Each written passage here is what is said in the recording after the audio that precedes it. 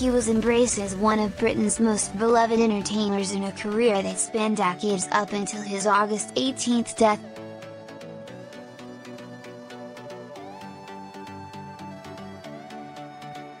And Sir Bruce Forsyth's brilliant legacy was celebrated during the launch of the latest series of Strictly Come Dancing on Saturday night, as the entire cast of pro dancers took part in a touching tribute to the late TV personality, who once hosted the show.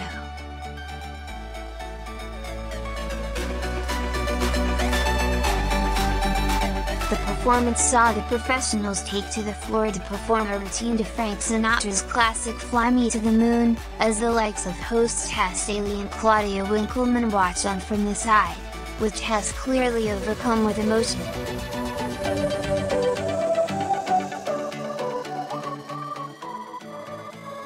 They danced with male pros in their tuxedos and ended the routine by delivering Sir Bruce's iconic pose.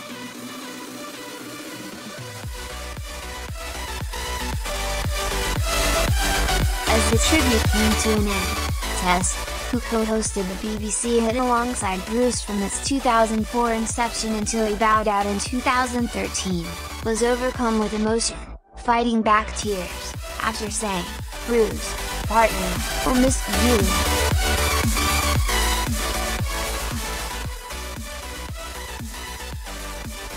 At the top of the show's launch, Tess took some time away from the razzmatazz to note, "There is one person who sadly isn't here tonight who is in our hearts and in our minds, and that is Brucey."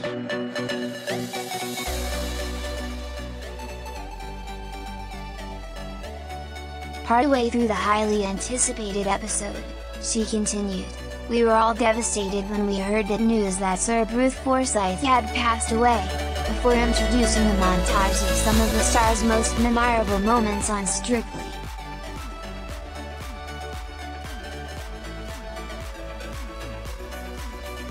Sharing fond memories of when she first started working with the broadcasting legend, Tess said, "I'll never forget the first Strictly.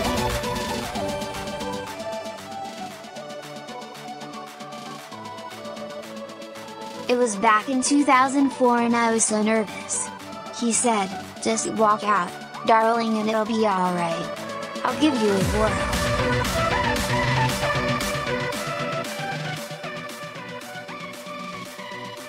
Among those leading tributes to Sir Bruce was Tess co-host Claudia, who shared, "He was so warm, so loving, the kindest man in the whole world."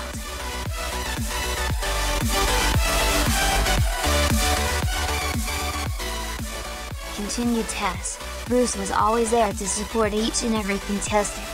It was a twinkle in his eye. He just wanted to have fun."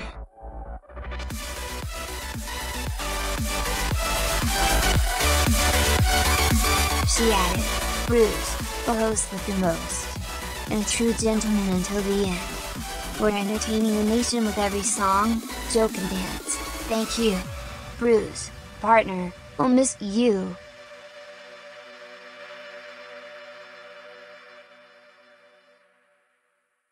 The tribute then culminated in a moving routine, performed by Strictly's professional dancers, as the show's studio band performed a rendition of Kay Ballard's 1954 classic Fly Me to the Moon, a track made famous by Frank Sinatra.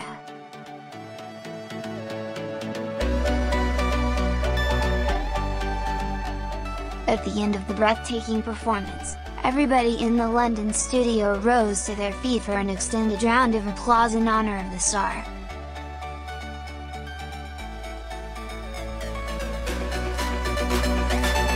"What a routine," remarked in blue Tess, who noted of Sir Bruce, "He would have loved that."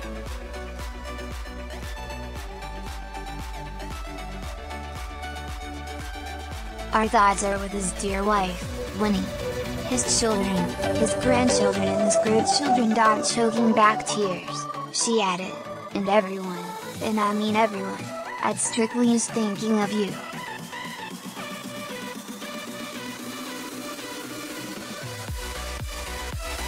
"He was a legend to so many people," Claudia even said. "But to us at Strictly, he was just Brucey whose hard work, dedication and professionalism helped make this show what it is today.